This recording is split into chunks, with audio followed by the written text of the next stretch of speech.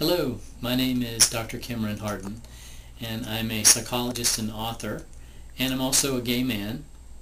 And after hearing about the recent number of gay and lesbian suicides over the last month, I decided that I wanted to say something if there were teens out there, if there were young people who were questioning, who were facing the idea that they might be gay or lesbian or bisexual or transgender. When I was 13, I was living in a small town in the South to a very conservative, fundamentalist Christian family.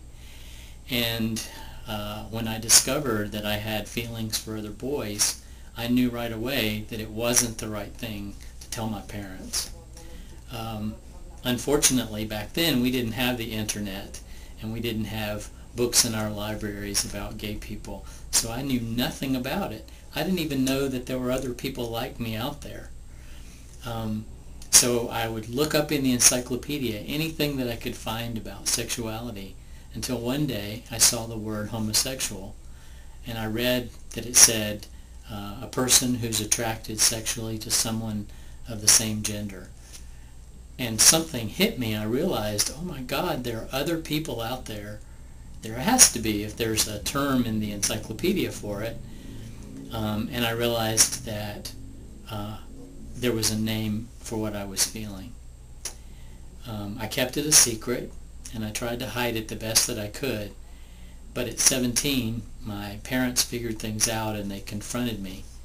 And at that point, I had been holding it inside for 4 years and decided to tell them the truth. And of course, all hell broke loose at that point, literally.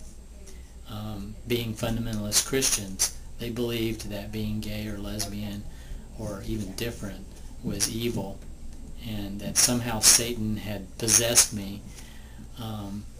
And there were a lot of tears, and I was very afraid, and I was very alone.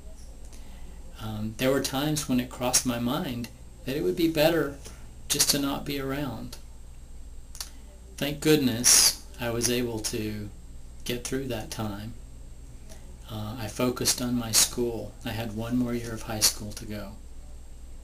After that, I went to a big university where I met other gay people.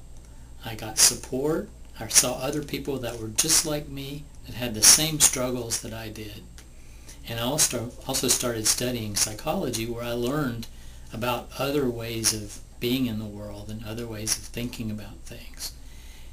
And it really helped me learn how to love myself. And it's not easy when you live in a culture that still some people believe that they're better than you. And they believe that there are second-class citizens in this country. But it's not true. Just because you're queer or you're gay or lesbian or bisexual, it doesn't make you less than anyone else. I want you to take the time to take care of yourself right now. Don't do anything rash. It does get better. I have a family now. I have a husband that loves me, and I love him very much. We've been together 8 years. I have a dog. I have a career. I have friends and family. And it breaks my heart to think that you're all by yourself.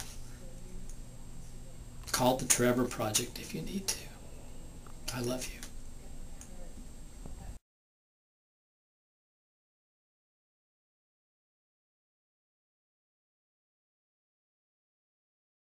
This is my husband Brad that I was telling you about, and here we are at Rainbow Skate, which we do every Wednesday night, and we love it. And I love him. Well, I love him more, and I just want to tell everyone that I know it seems like it's really hard being young. You're alone, you're isolated, you may not have many friends, but trust me, it really does get better. Just have faith, keep pushing forward, and you're going to be happy. It gets better.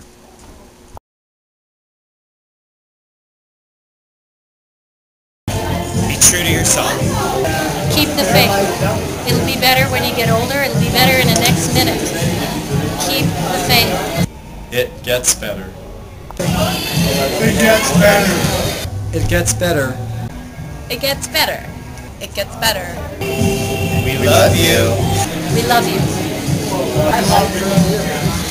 We love you. We love you. We love you. Hang in there.